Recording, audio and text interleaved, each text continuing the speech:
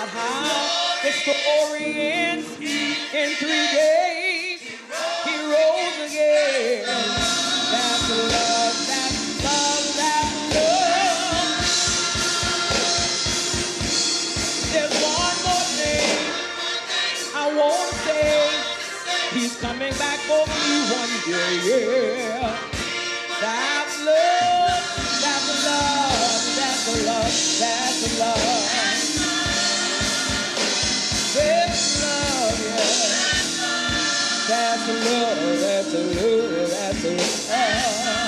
That's love, that's love, that's love. Love sent Jesus to Calvary. Love caused him to give his life for you and me. That's love, that's love, that's love. That's love. Hallelujah. Hallelujah. Hallelujah. Hallelujah. Hallelujah. That's love. That's love. That's real love. Touch your neighbor and say, that's love. They stretched him wide. Say, they stretched him wide. They hung him high.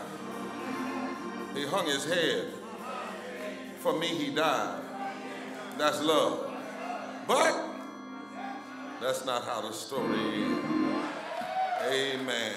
God, we thank you this morning for the love that you have shown to us. So much love that you, when you decided to call men and women to preach, you took the risk of putting treasure in trash. Treasure in an earthen vessel, that the excellency, the resurrection power might be of thee and not of us. Hide me behind the cross, cover me in your blood. Come, Holy Spirit, come with hearing, teaching, and preaching power. In Jesus' name, amen. Come on, let's celebrate the music of ministry.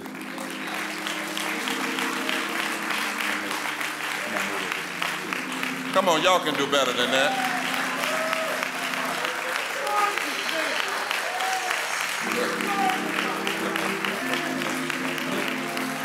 We always ought to celebrate when people yield themselves to ministry. Amen? This is not a performance. This is the house of God. This is church. Amen. When the people of God come together. You might stand, if you would, as amen, and ministers and choir members, they used to say, do unto others as you would have them do unto you if you were standing here. Amen. The gospel according to Luke, verse 24. Chapter 24, verse 13. In the NIV. It says, now that same day, two of them were going to a village called Emmaus, about 7 miles from Jerusalem. And they were talking with each other about everything that had happened. As they talked and discussed these things with each other, Jesus himself, not an angel, himself, came up and walked along with them. But they were kept from recognizing him. He asked them, what are you discussing together as you walk along? They stood still, their faces were downcast.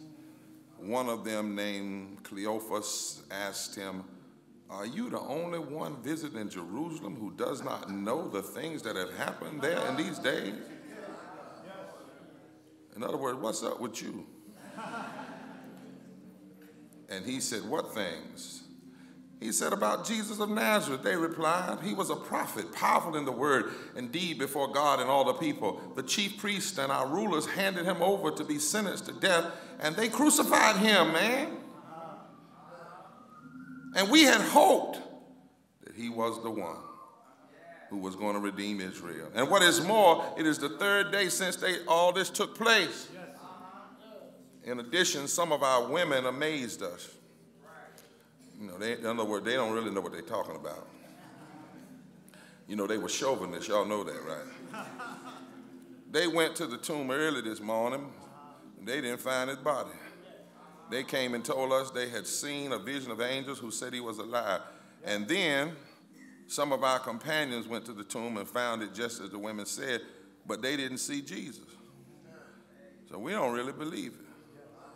Then Jesus said to them, "How foolish are you, and how slow to believe all that the prophets have spoken?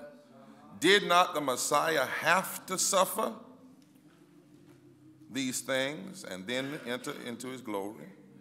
And beginning with Moses and the prophets, he explained to them what was said in all the scriptures concerning himself. As they approached the village to which they were going, Jesus continued on as if he were going further, but they urged him strongly. One of them said, "Stay with us, come in, for it is nearly evening, the day is almost over." So he went in to stay with them. When he was at the table with them, he took bread and gave thanks. He broke it, began to give it to them. Then their eyes were opened, and they recognized him, and he disappeared from their sight. They asked each other, "Were not our hearts burning? Did not our hearts burn within us while we talked with him on the road, and he opened the scriptures to us?" They got up and returned at once to Jerusalem. There they found the 11 and those with him, and assembled together and saying, it is true, the Lord is risen and appeared to Simon."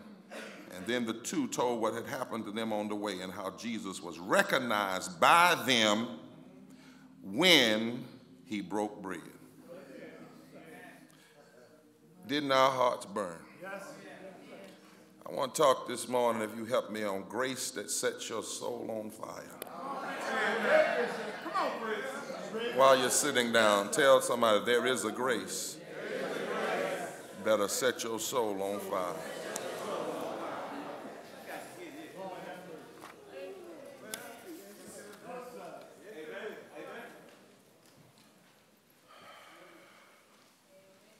I must begin here by saying that the world, and too often the church, has so often messed up Resurrection Sunday. We call it Easter, which has all kinds of derivatives in that name, but the early church said Resurrection Sunday. And so many, calling it Easter, have commercialized it.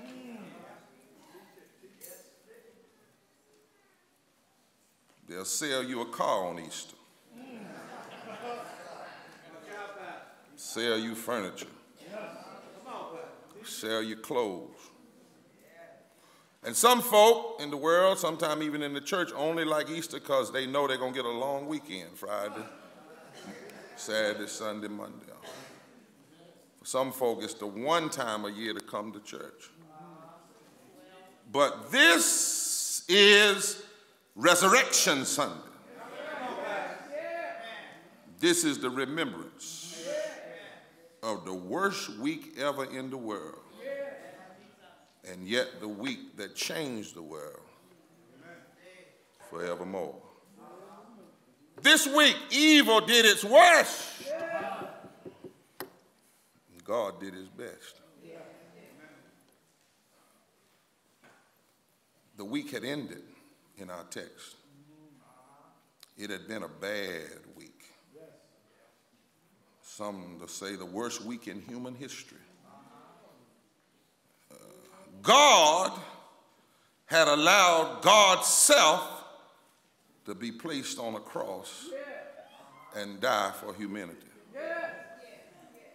And if that doesn't make you just kind of shiver a little bit, the God who is eternal submitted himself to time.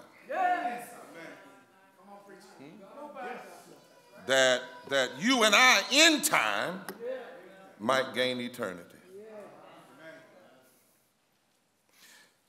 And he did it for sins he did not commit. Jesus was pure in every way. He had all power. Not just after the resurrection, but when he came out of the wilderness, the Bible says he came out in the power of the Spirit. He had power over the water, the waves, the elements, the body. And yet, he held back his power and allowed the puny powers of this world to take him into an unjust court at night. You know it was bad when they had court at night. They took him to court at night. They lied on him. They entered into a collusion and obstruction of justice.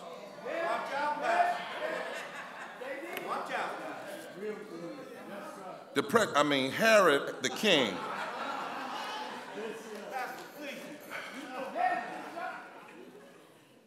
and the religious leaders were the crooks.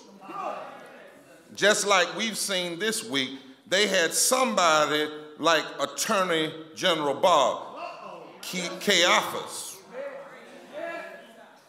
to twist the true report and make the real criminals not guilty while they criminalize innocent people. Didn't we see it this week? If I might for a minute, Trump is, according to his own Attorney General, no criminal. But we worship the resurrected Jesus. We who do that would do well to pay attention in society who's being called a criminal and who's not. Because the gospel is clear. Jesus was numbered with the transgressors. To translate that into our 21st century context, Jesus was considered illegal by the ruling authorities of his day. His triumphal entry into Jerusalem on Palm Sunday was an intentional demonstration of people power over against the ruling authorities.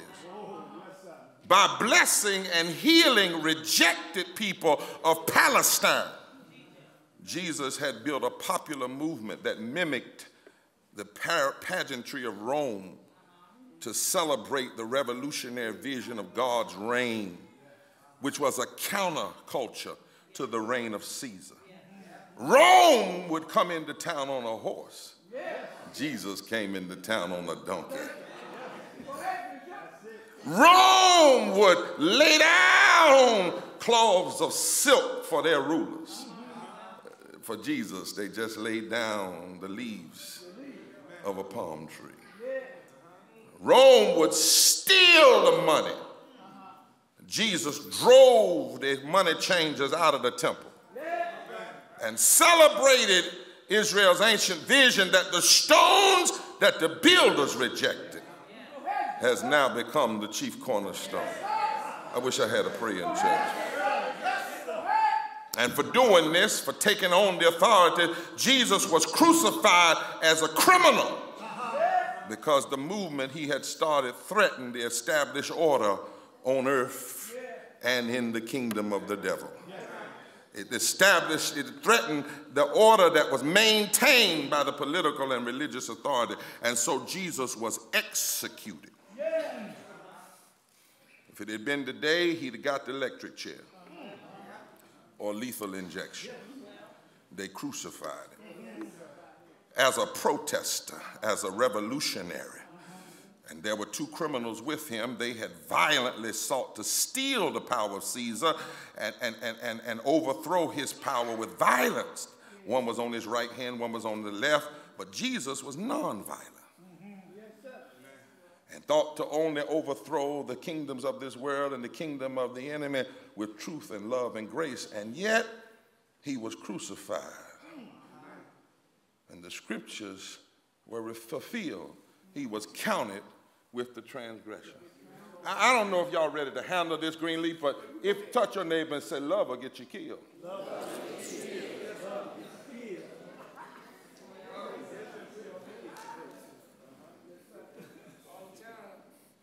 in a world that's so bent on hate. And we can see today, this week, in some ways that look like the week over 2,000 years ago, Trump with his false prophet enablers have been at pains to prove that he is no criminal. While on the other hand, they are criminalizing innocent, undocumented Americans, refugees, and asylum seekers. And guess who Jesus would be with? Jesus would be in the cages. Jesus would be on the border. Jesus would have been caged and incarcerated in America today. While some are criminalizing brown-skinned immigrants and blaming immigrants for the problems they did not create. The immigrants aren't the cause of job loss. They aren't hurting the economy. They aren't the ones really bringing the drugs here. They aren't causing crimes, and they are not an infestation. They are human beings. Yet, like in Jesus' day, this is the latest installment of divide and conquer by those in power. And in order to kill Jesus, they had to criminalize him. They had to turn the people against him 2,000 years ago. The people who wanted everything to stay in the status quo had to criminalize Jesus, just like they're criminalizing immigrants today.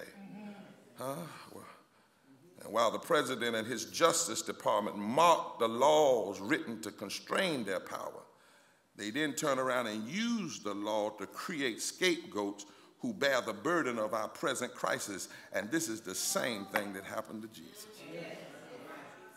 Jesus stood with the wrongfully criticized, which is why those in his day had to identify him as an enemy. Jesus was seen as an enemy of the state, all because he loved the people they hated. I know something about being that kind of enemy, people making you out to be that kind of enemy when you love people they hate. Jesus loved the poor. He loved the lepers. He loved the outcasts. He loved the sick. He loved the women. He loved all those that church folk and society didn't want to have nothing to do with. And you try it today. Try loving the poor and loving the people we've made lepers today, the gay and others, loving those on the margins, loving the outcasts. And don't you watch if some church folk won't hate you. Jesus had too much love. Too much love for everybody. And Herod and Caesar could not allow a false religious leader in their mind. They couldn't allow that because the people worshiped him and adored him, and they wanted the people to worship and adore them. So they couldn't have competition. So they wanted to stomp out the fire of this movement. It had been a bad week. And it had been rough for Jesus from birth. Y'all praying with me? You see, Jesus was forced to be an illegal immigrant when he was born. And now at 33, and I thought about that, 33, you know, sometimes God does so much with young lives. Jesus in the flesh wasn't but 33, and here at 33, he's criminalized among the transgressors. He is the incarnation of God in the earth, and yet he's crucified by the state for being a revolutionary, and he willingly goes. You know, crucifixion in Rome, the only people that were crucified were those whom the state saw as trouble. You protested the state. In crucifixion, if you challenged Caesar, and Jesus was a threat. He had announced in his first sermon, and they knew he would be a threat because he said, I'm coming to bring good news to the poor. I'm coming to help the dominated. I'm coming to help those that are in the sin of poverty created by man and who've been brokenhearted and who've been captive. I'm coming to accept those that other folk won't accept. I'm the way, the truth, and the life. I'm coming in nonviolence as a direct threat to violence. The other people, they believed in survival of the fittest. They believed in breaking people for their own good. They believed in locking up whoever they wanted to lock up as long as they could make money off of it. They believed in ostracizing certain folk. And in a world, they believed in demeaning women and their children. And in that world, Jesus said, I've come to forgive, cleanse, and set free. I've come to set people free of the sin of hatred, and the sin of injustice, and the sin of greed, and the sin of pride, and the sin of idolatry, and the sin of self-worship. Those things that poison and damn the human soul and are the foundation of all evil in the world. No wonder in the Gospel of John, the women are crying because the crucifixion looks like all is lost, and the empire has won, and oppression has won. And those who were with him, Holmes, all they were trying to do now was get out of Jerusalem. That's all. Because they're killing prophets now. And they killed the main one. And if we've been hanging around him, they're going to want to kill us too. So all they were trying to do is just get out of town and go back to whatever they had been doing before. Because in all the things that they had seen him do, he's dead now. He can't be the one. And in this context, there are two men. Broken, bitter, bad off, depressed, delusional, dismayed on the first day of the week. And they're walking on the road to Emmaus. He's just been crucified, dead and buried. And the resurrected Jesus comes to them in disguise. Yes, sir. While they're still hurting. Yes, sir. While they're still crying. While they're still mad. While they're still upset. While they're still trying to make a sense of all of it. Jesus comes to them disguised. Anybody praying with me? Has the Lord's Spirit ever helped you just when you needed it most? Has the Lord's Spirit ever helped you when you just didn't know what to do? Has the Lord ever helped you and you didn't realize till after the fact what the Lord had done? That the Lord had protected you from dangers seen and unseen. Has grace ever found you out of nowhere? God just shows up. Lord, have mercy. Touch your neighbor and say, neighbor, have you ever had an unexpected blessing?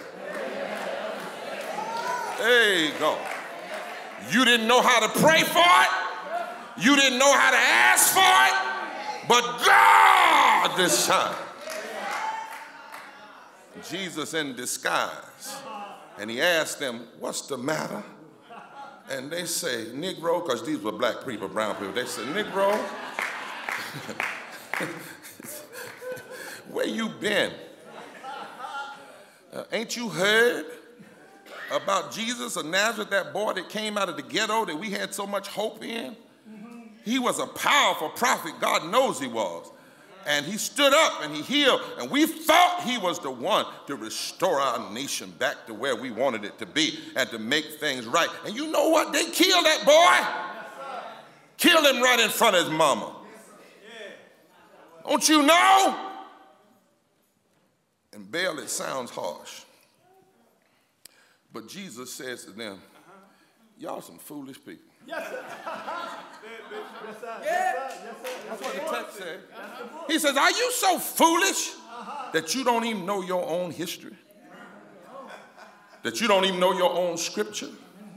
And that the scriptures declares that the Messiah had to suffer for our sins to be cleansed, for our failures to be forgiven. He was wounded for our transgression, bruised for our iniquities. The chastisement of our peace was upon him, and by his stripes we're healed. He had to suffer. And I'm praying for something before I die. I wish Christians and most Christian leaders would learn this. To apply this to today and stop thinking that serving God is all about having an easy life. I'm praying before I die to preach to a whole church full of folk that ain't afraid to suffer for what's right. That's got a spiritual depth to them, because we got too many babies in the church. They think all God is a divine bellhop. You just come to God for what you want and never say to God, Lord, how do you want me to serve? And I wish we knew our faith, our history. Pray with me. Somebody once told me, McKinnon, I want to go to a church. This is what they told me. This is what they told me, Ben. They said, I want to go to a church that tells me everything is going to be all right, where I can forget about all my troubles in the world, where I don't have to hear no preacher talking about poverty and racism and that we are called to challenge those things. Let me just get my praise on and my blessing. And I said, let me talk to you as a praiser. And let me talk to you as somebody who knows God is in the blessing business. If that's all you want to hear, then you don't want to hear the gospel. You don't want to hear what doth the Lord require, that you do justice, love mercy, and walk humbly before God. You don't want to hear, woe unto those, Matthew 23:23, who go through religious actions but leave undone the weightier matters of the law, which is justice and faith and love. You don't want to hear, take up your cross and follow me. You don't want to hear, you cannot know the power of his resurrection until you know the fellowship of his suffering. And if you don't want to hear that, then you don't want a church. You want a shrine, a cult unto the God with a small g of your own understanding. Don't you know the Messiah had to suffer? And not to understand this is not to understand how you and I even enjoy or have the opportunities of the things we have today. Yes, everything you enjoy, somebody had to suffer. Y'all ain't praying with me. To beat slavery, somebody had to suffer. To overcome the Holocaust, somebody had to suffer. For women to have the right to vote, somebody had to suffer. Just to make a minimum wage, folk died for that right. How many of y'all got Social Security in here? Raise your hand. Somebody had to suffer for that. They had to fight. They had to endure being called a socialist and a communist to fight for Social Security. If you affordable housing, somebody had to suffer. To turn America from school segregation, somebody had to suffer. To get voting rights, somebody had to suffer. For many of you to work where you work, somebody had to suffer. Wish I had a praying church. For your children and your grandchildren to go to colleges like NCCU or Chapel Hill or Duke or A&T, somebody had to suffer. One of the worst things you can say to your children is, I don't want them to have to go through what I went through. Well, you may not want them to have to go through what you went through, but you better make sure they know what you went through in order for us to be where we are today. But it's not just those things. What in the world makes people today think they can avoid all suffering? Must Jesus? Must Jesus? Must he bear the cross alone and all the world go free? No, there's a cross for everyone, and there's a cross for me. Touch your neighbor and say, neighbor, you don't get no miracles unless you go down the way of the cross.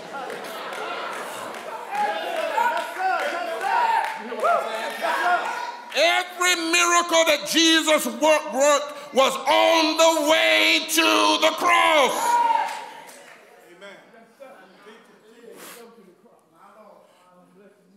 What makes people think, Bill? What makes them think You know, and putting it at another letter, many people never become all that God wants them to be because you don't want to suffer.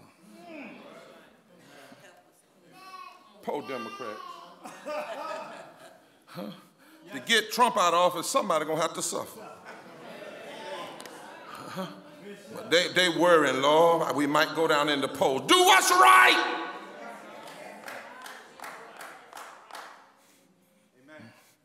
Some folk won't ever be a great singer. They can sing, but they won't ever be a great singer because they won't suffer.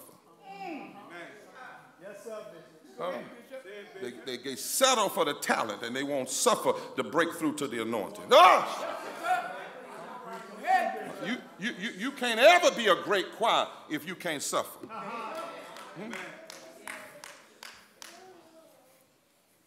You've never been in choir rehearsal till you hurting all down here and crying.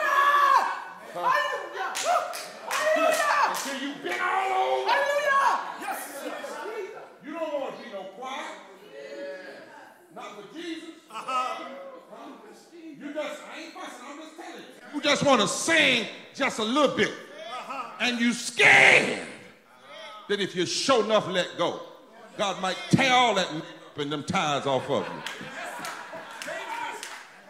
And you can live a whole life in a church and never be as great as God wants you to be. Preachers, you ain't going to be no great preacher. Just copying something off the Word Network and trying to make us think you studied. Just grabbing something you heard somebody else say and preaching a bunch of doggone little pieces and vignettes and stuff. That ain't preaching. I ain't preaching, going to the bookstore, buying a commentary and reading that right. That ain't preaching. That ain't with authority. You will never have the anointing till you got some blood on your preaching.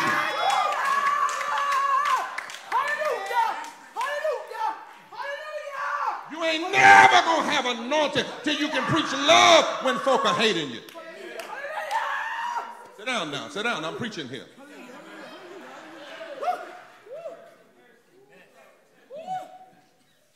And you'll never be a great preacher if you just love the applause of the people and think, oh, they said I did good. That don't mean nothing. If you know in yourself that you didn't suffer, you didn't study, that you didn't crack some books and learn and pray with the Holy Ghost. Somebody told me one day, said, when I came here, they said, Barber, you ain't got to do all that study in Goldsboro. You got a good voice. Just give them 3 points on a song. I said, but I love God. It ain't just about the people. But then deeper than that, I love the people. Because the people have to eat out of my mouth. And that's the sad reality now. I didn't go to school and suffer just to have degrees. Went trying to hear from God because I know some things you only get if you suffer. Some people think you can get all this anointing just running to conferences. You ain't run the conference and then can't pray in your own church. You might as well leave that alone. You don't suffer at home in fasting and suffer where you are. Some things you'll never get. Too many people just want it, whatever it is, but they aren't willing to suffer and go through anything for it. But God is still looking for somebody to say, yes, I'll go all the way. Y'all praying with me? If you're not, I'm going to preach anyhow. Preach, Barber. If you're in that crowd, tell your neighbor, say, neighbor, I told God I'll go all the way. Whatever the cost, I'll go all the way. And when Jesus clarified those things, one of the men invited him in. How different would it be if we invited Jesus in? How different would it be if we acted like we needed help? How different would it be if this world invited Jesus in? How different would nations be and people be if we invited Jesus in? Don't you know there wouldn't be so much meanness and so much greed if we just invited him in? Have thine way, O Lord. Have thine own way. There wouldn't be so much breakage in human relationship. We wouldn't have so many grudges and selfishness in the church and outside of the church if we would just not come in the building but invite Jesus into our building. Lord have mercy. And the Bible says, and he served them. He was revealed to them as he served them. Something about the way he broke bread. Good God from Zion. Help me to preach here, Jesus. When he broke the bread, 5,000 could be fed. When Jesus broke the bread. When Jesus broke the bread, an upper room becomes a Last Supper and then the first communion when he broke the bread. He knew how to handle bread because he was the bread of heaven. And when he served the bread, it was just like serving himself. And as he served, the Bible said they saw him. Let me tell you right here, you'll never fully see Jesus until you serve somebody. Huh? Touch your neighbor and say, neighbor, you'll never understand Jesus until you help somebody, until you bless somebody else, until you lift somebody else up. You'll never understand him until you give to other folk, because serving is like a portal. That's why Jesus said, give, and it might be. That ain't what it said. He didn't say might. Give, and you can wonder if something's coming. No. Give, and you shall see the power of God. Give, and it shall be given unto you. Good measure pressed down. That's why the hymn writer said, if I can help somebody as I pass along, if I can cheer somebody with a word or song, if I can show somebody that he's traveling wrong, then my living shall not be in vain. Turn to your neighbor and say, neighbor, life is too short for your living to be in vain. You better help somebody and help yourself to see Jesus. And the Bible says when they knew it was him, they wanted to hug him, but Jesus vanished, because what God really wants you to have from him is not a hug, but fire. Y'all don't hear what I'm saying. What God really wants you to have and me to have is a burning in my soul. And when you really understand the grace of his resurrection, it puts a fire down in your soul.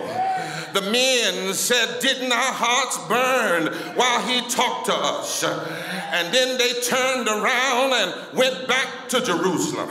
Because they had fire, they were no longer afraid of death. They were no longer afraid of Herod. They were no longer afraid of Caesar. And they went back to preach one thing. It is true. He did rise from a 3-day-old grave. And we've seen him. We've heard him, he fed us, and now we've got fire down in our souls. And I stopped by to tell you, when the fire of Jesus is in you, you can't stop if you want to. Do I have a witness? When the fire of Jesus in you, when you're a child of the resurrection, it's just like fire burning in your soul. And when the fire is in you, can't no president scare you. When the fire is in you, can't no cancer scare you. When the fire is in you, can't no enemy scare you. When you finally get the revelation that Jesus did come and that he did die, he's fire down in your soul. I got a prayer this morning. I wish somebody's soul would catch on fire. When you got fire of the Holy Ghost, nobody has to push you to come to church. When you got fire, nobody's got to ask you to praise him. And I stop by to tell you, when I look out over this congregation, there ought to be some fire in Greenleaf Christian Church. After all that the Lord's done for you, after all that he saved you from, after all that he he's resurrected in your life, after all the ways he lifted you, after all the ways he blessed you, he picked you up when you were down, all the ways he forgave you, all the ways he loved you, all the ways he made a way out of no way. There ought to be fire down in your soul. That's why I can't stop serving him. There's fire.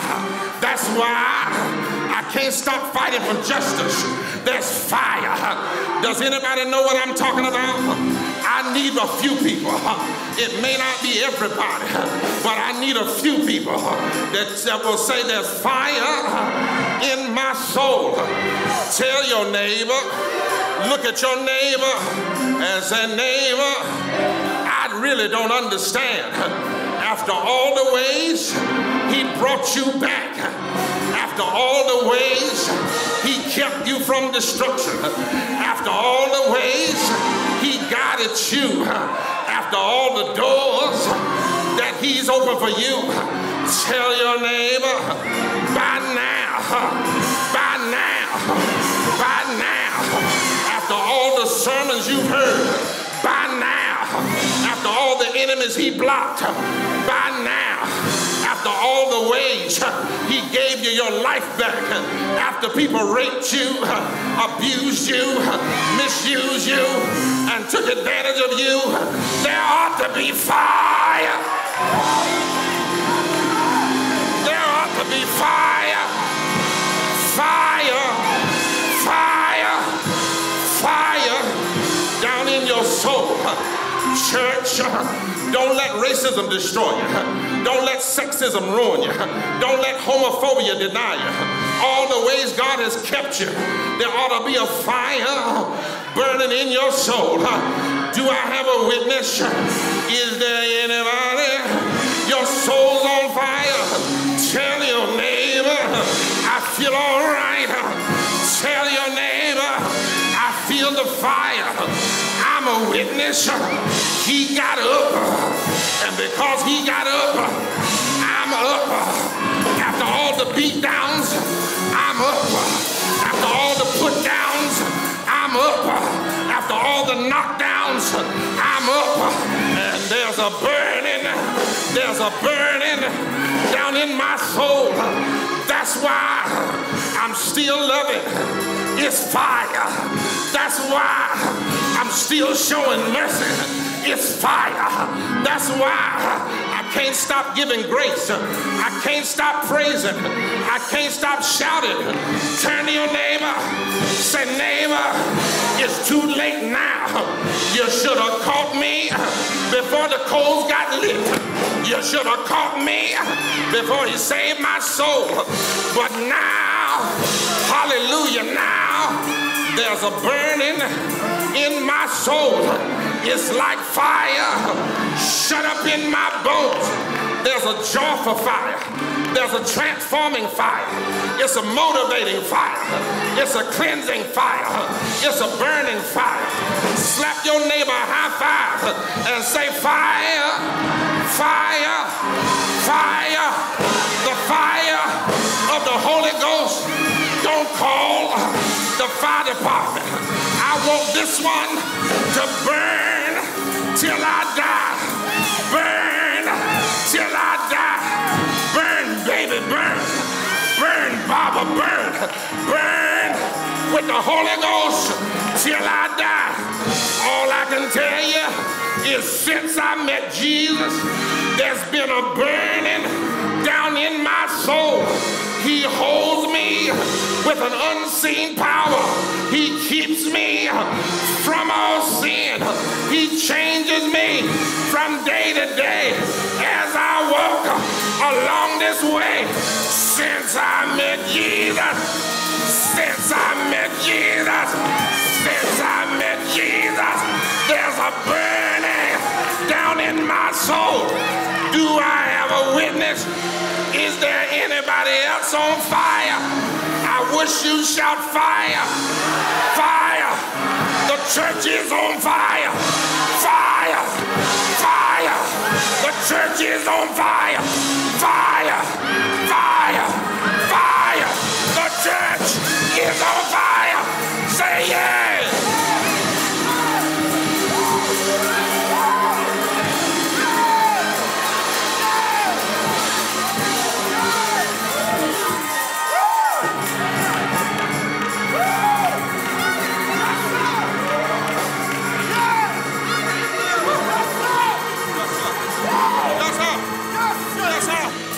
Yes, sir. Tell your neighbor, say neighbor. And there's a problem with fire, but it's a good thing in the house of the Lord. Anything fire touches, it sets on fire. So be careful how you mess with me. Be careful how you touch me, unless you want to feel the fire of the Holy Ghost. In fact, somebody ought to touch your neighbor and say, neighbor, I wish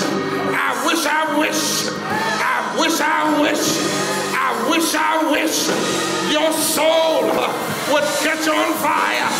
Praise